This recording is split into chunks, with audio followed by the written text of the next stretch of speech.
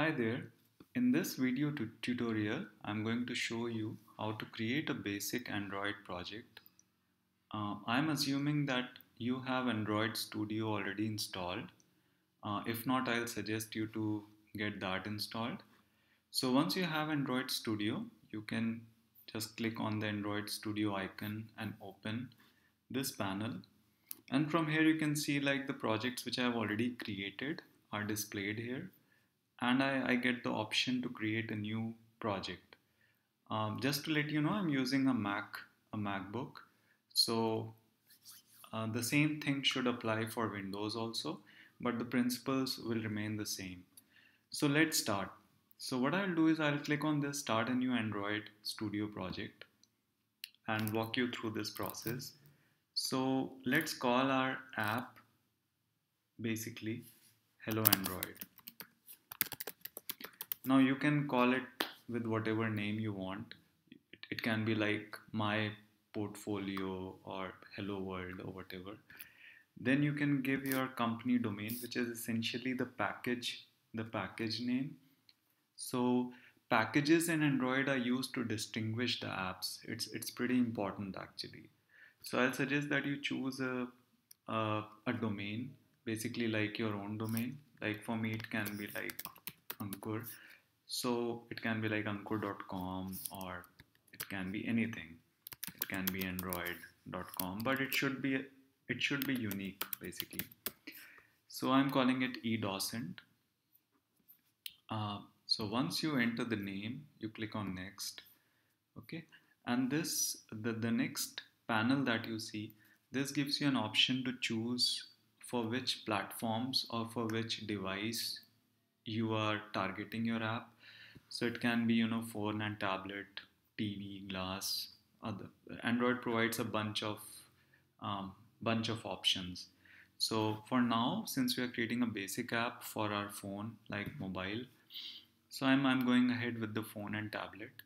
Now this minimum SDK that you see here, this is a little important in the sense that Android, as you might have noticed, Android keeps on releasing various versions of its platform, its operating system. So the thing is that the most recent versions, if you have the option to select the most recent version, like 23 is the latest we have, which is the Marshmallow, which is also called Marshmallow. But the problem is that very few devices will support this, so your audience will be restricted. As you can see, they give a very good a message basically. So by targeting API 23 and later, your app will run on less than 1% of the devices. So a good thing will be to first understand what kind of audiences you are targeting and how much audience do you want to reach. Normally, I'll select, I'll choose something which is greater than say 50% or 60%. Like 17 is good, 18 is good. 18 also supports like 66.9% of the devices. So let's choose like 18, and you have the option to later, modify that. So we selected 18, and next we have the option to choose a predefined template also. Now, since we are creating a basic Android app, I won't get into the details of this selection, but for now you can just select the blank activity and click on next. And here, you have the option to choose the activity name, layout name. You might not be familiar with all this, so we'll cover that in future lessons. For now, you can leave the defaults selected, and just click on finish. So once you click on finish, Android builds this project for you, you know and once that is done, it'll open the project by default for you. So this is the process which Android does each time. So I can see there is some ID internal error which is getting displayed, but you don't have to worry about it. So this is the project which gets displayed. This is the project we just created, and by default it opens in the Android perspective. You can also open it in the project perspective. So hello Android, and you can see a bunch of files which have been created for you.